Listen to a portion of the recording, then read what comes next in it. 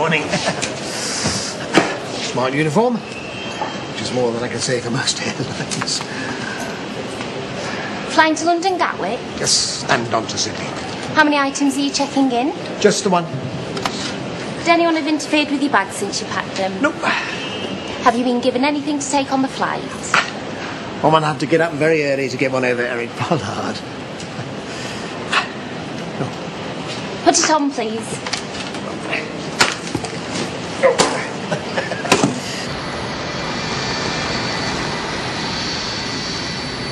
I used to be in local government, independent, junkets all over the world. Really?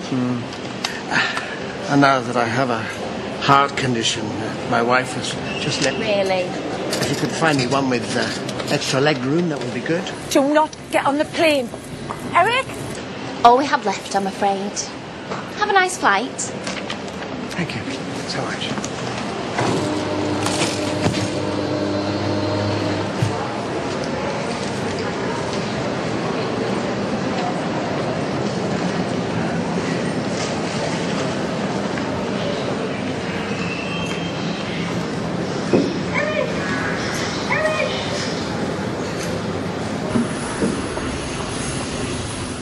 Standing up for what he believes in. And what good's that going to do? He should be thinking about us working the farm without him. That's where his principles get us. I just ran into our friend in the village. What happened between you and him? Holly? Nothing. Well, that's not what he's saying.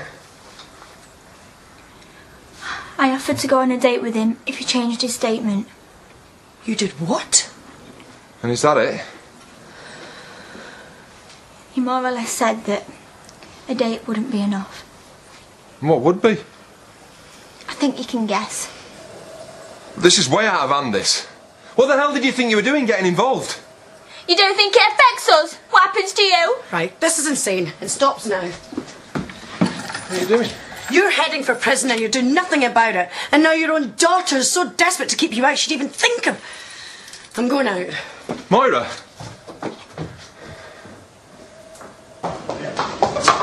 Boarding card, please. No, you've got to let us through. My husband's about to make a terrible mistake. Passengers only. Look, I'm just going to go and get him and I'll bring him straight back here. For heaven's sake, do I look like a criminal? Eric!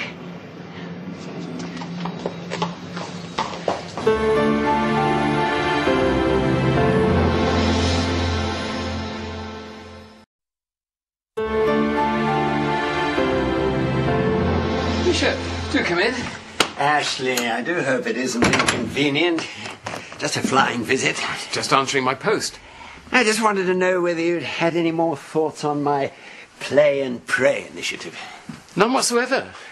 Disappointing. Enough of my place as it is, as I'm sure you'll understand. We're all busy, Ashley. I expect you've others to choose from. Oh, yes, no shortage there. You needn't worry about that. Right. It's just that I wanted the very best to represent the diocese in the bishop's trophy. This other captain is pretty good, and I wanted a competitive game. Well, good luck with that. A formidable player, by all accounts. Reverend Spode. Hang on, did you say Spode? Vincent Spode, yes. He's just taken over at St. Joseph's. Might turn out to be quite a find, I think. Why?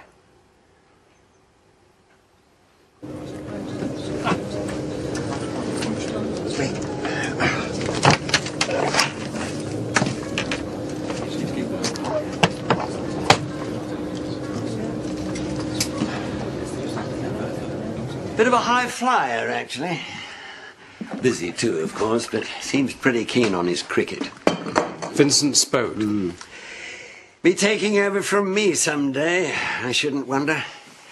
And then, who knows, Lambeth Palace might not be too much of a stretch. Yes, I'm sure. I don't think I've ever met anyone more capable. Do you know? I used to. Oh. Well, it's a name you'll be hearing more often in the future, I can guarantee. I'm sorry I couldn't persuade you. I'll play. Put my name down. Really? Oh, good for you. Knew you'd come round. Don't let me down, Ashley. We need to put on a good show. Yes, we do. Ladies and gentlemen, welcome aboard this morning's flight to London Gatwick. I'm Captain Bellamy, your pilot, and your first officer today is Bribe Bradshaw. And the Marine is in charge of the cabin crew.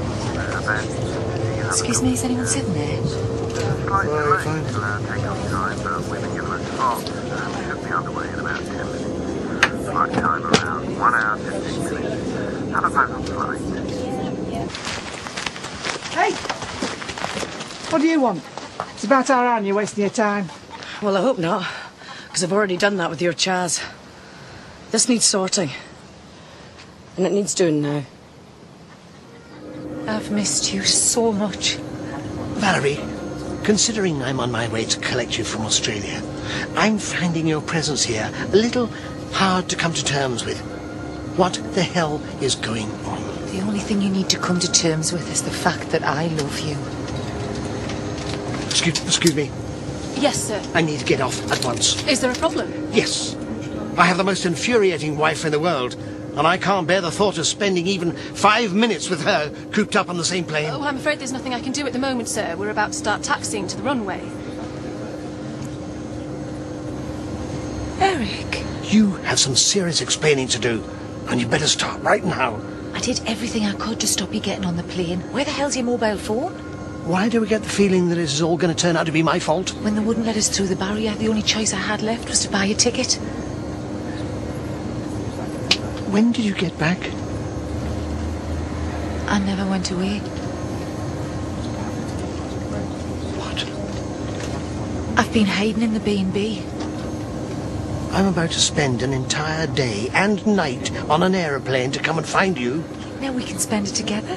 Not to mention the extortionate price of the ticket, which is totally and utterly wasted. You're not seeing the bigger picture, Eric. Well, kindly paint it for me. What I did, I know, was a little extreme. I'm the first to admit it. But I was a desperate woman. Was? Yeah, well, it couldn't have worked out better, could it? Really? You're prepared to fly 10,000 miles to come and get me. Have you any idea how much that means to us? I know what it means to me. I have a heart condition. And that vindictive witch at the check-in went out of her way to give me the least comfortable place on the plane. Oh, poor love. And then, after 24 hours of sheer living hell, I find that you're not there, then have to clamber back on the plane and do it all again. All because you loved us. And all because I've been conned into thinking you were the other side of the world, when, for some mad, inexplicable reason known only to yourself, you were living under my nose in the entire time. When we've calmed down, Eric, when we can think clearly again, we'll see that the most important thing is that we understand exactly how we feel about each other. Yes, we clearly do. You see? You feel nothing but contempt for my well-being. That's not true. And I feel nothing for a woman who manages to, time after time, outdo herself in her staggering levels of blind self-interest. It's over, Valerie. For good. Have a pleasant flight. Eric.